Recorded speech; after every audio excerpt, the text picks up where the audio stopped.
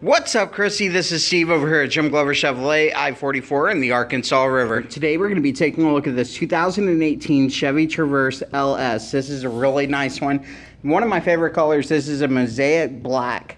It's a really nice color, especially comparing to what other colors are available on the LS package. It has the painted door handles, the painted mirrors, really sharp looking. Let's take a look at the inside of this car. This, by the way, has a smart key system, so you just push that little button right there and the door opens for you. Very cool.